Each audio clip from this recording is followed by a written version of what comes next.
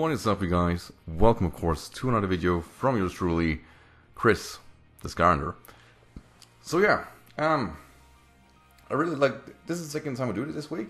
It seems like I'm much unwillingly, literally starting a podcast here, which is not my intent. However, it do help to at least enforce one's points, to really talk to the camera, trying to explain what I've been reaching out about, because I don't believe people on Twitter has portrayed me really that well, and it has been bothering me.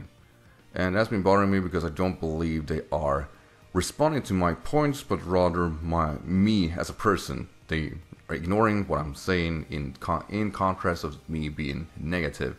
I'm gonna go through that a little bit later on here in the video, but just gonna cover first that for you who've been joining here to think if I dislike Pokemon, hardly the case. I really am looking forward to Generation 8. I've been reaching out about a few things I think are concerning, and I've been criticized about the graphics.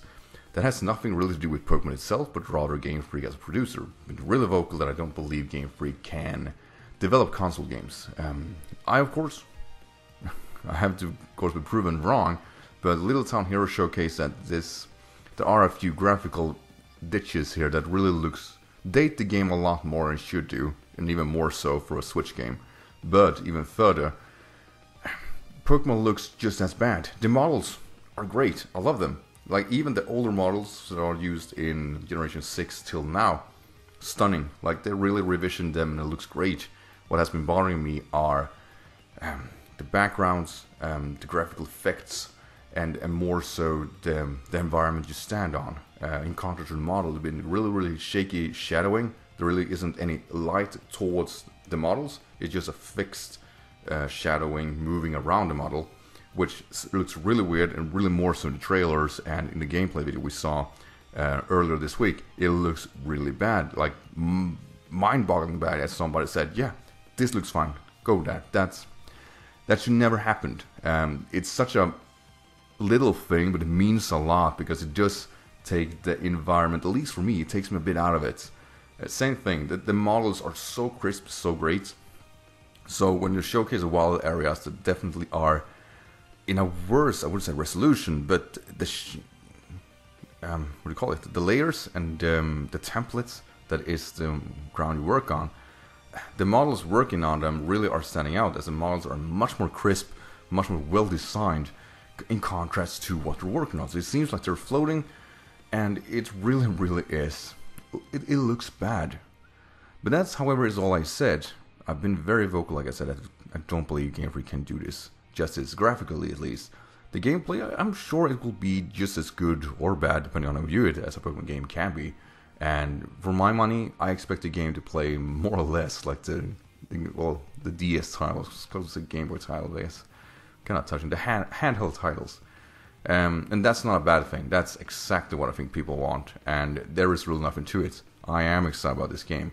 It's just that graphical output that really, I'm so surprised that's how it looks. It has a lot to do with, in contrast to the rest, I do expect Pokemon to be a really great graphical powerhouse as a company, or no, Pokemon, but Game Freak can produce one of the finest titles on the handhelds, more so the 3DS. Ultra Sun and Moon goddamn lagged because of the graphical output. It looks great, but then when it almost looks the same to a console, yeah, I think that's a big deal. I do, and I really want to see maybe another producer taking on that graphical output. Looking at the likes of Bandai Namco, for example, who took the Pokemon DX, I think it's called it, the tournament fighting game. That game looks great.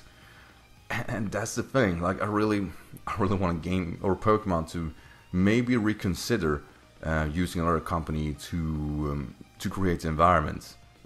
But that's the thing, like Pokemon is a big company, like from one of the biggest one, easily with the level of Disney today, for some reason. While awesome, it's still kind of terrifying.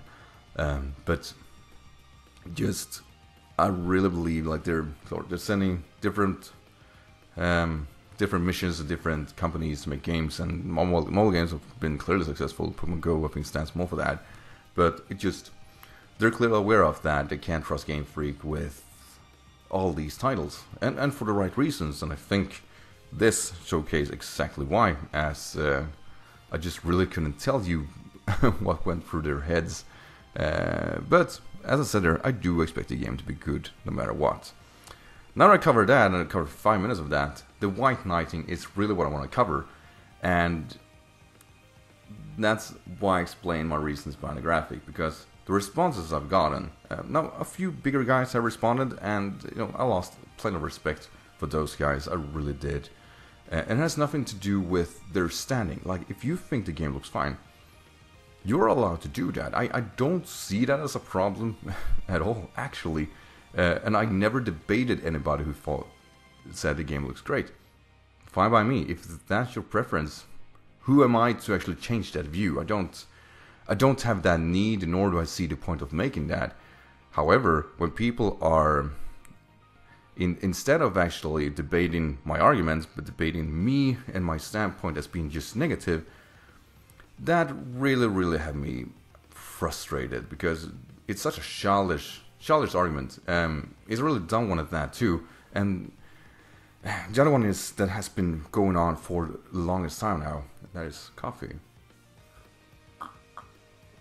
I hope. But it is that if you don't like the game, don't buy it.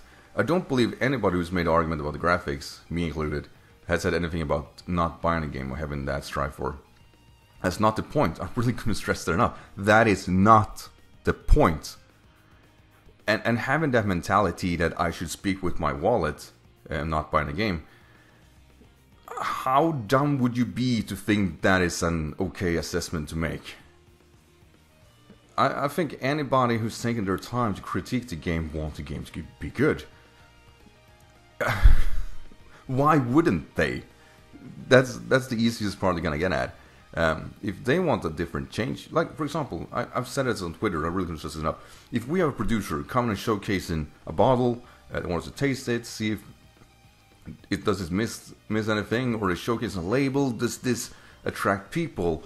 What if I said, if you did this would probably make more money, or they will be more appealing towards people, and maybe a colleague agreed, yeah, that would probably be great. And then somebody, oh, you just be negative.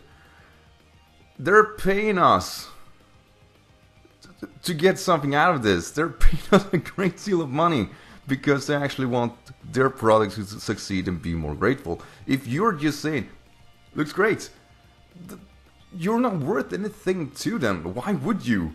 They want their product to be as successful as it can be. You showcase trailers, you showcase gameplay to see what do people think about this. They absolutely take the positive part. They just mean it did something right. But if they get negative, they need to look at it like, can we do something about it? Can we make this more appealing? They want, in the end of the day, they want to make money, and they want as many people as possible to make money. Nobody says don't buy the game, and I think it's even worse when the people who are for the game and going to buy it no matter what, and actually defend Game Freak in this white knight environment, says speak with your wallet, don't buy the game. Why would they make that claim? It's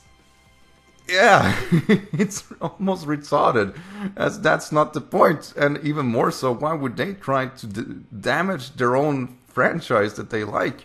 That's insane. That's I really couldn't stress this enough, how dumb of a claim that is. And people just not responding to the arguments and just really pinpoint these people as being haters. You guys are awful. You are absolutely the reason franchises dies, because you're just making sure that people don't spread negativity in your case, but there actually are valid criticism to make this game or product more successful. And I think if you don't grasp that, you really shouldn't speak your mind, as having the mentality of a 3-year-old really isn't the place to make a statement about the product. It really isn't. And what bothers me is that most of these people are around their 20s. If that's their way of argumenting, well, life is gonna be a lot tougher than you think it is. I've had a few discussions with people who, of course, are on my side. Of course they are, but rather where this mentality comes from. And I think we both agree that maybe the internet environment as a whole kind of created this, as we are selectively talking with people who have the same type of vision and views, as we say, Mar. And when somebody comes with a different opinion, instead of being able to arguing about that or respecting another's opinion, they're just ridiculing, like, yo, set that person on fire, bring the forks, pitchforks, of course. and that's not how the world works. Like, if I want to be a better person or be more successful, I'm most likely going to adjust myself to be more appealing to more people. It's not the other way around. Like, people should not adjust themselves to me. If that were to happen, why would I strive to become better? That goes for Pokemon too, even more so Game Freak. I'm not saying they should kick Game Freak, I'm not, but I'm definitely saying that if they can't make this game better than it is now, they probably shouldn't handle that design. They shouldn't. I mean, Switch is an awesome console. It really is. And when it looks like that, that's stated. That needs to be heard. That does not look good. And I think ignoring that, and as I said, stating people to not buy the game because of that, how? Why wouldn't I buy the game? Why shouldn't people buy the game if they don't like the graphics? I think it's very clear that critical about the graphic doesn't mean, yeah, that's it, not buy the game. I'm clearly buying or play game for graphics. Nobody says that. Nobody should say that, and nobody should argue and say you shouldn't buy the game if the graphics look appealing to you. That's, as I said, that's quite retarded. That's absolutely on a retarded scale. If we have this scale, you absolutely are here somewhere. That's close to it. It's almost like that. Yeah, I think I made my statement, and I really, like I said, buy the game, enjoy it. I'm absolutely gonna do that. I also heard from a friend of mine who also a reviewer here in Sweden.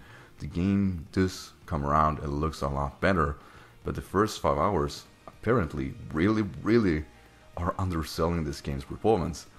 And I think if a reviewer sees that and aren't a fan of Pokemon at all, that speaks to it. I'm pretty sure it's being criticized is not gonna be that the game is good or not. It's gonna be that, dear God, what happened?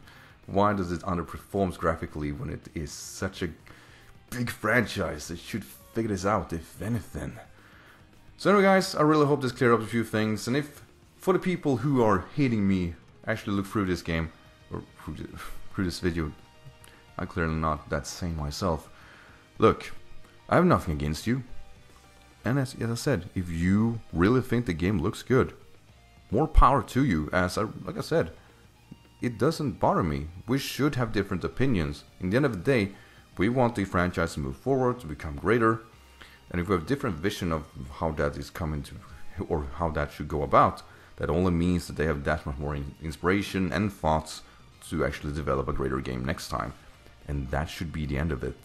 So with that said, thank you all for watching. Have a great day. Take care.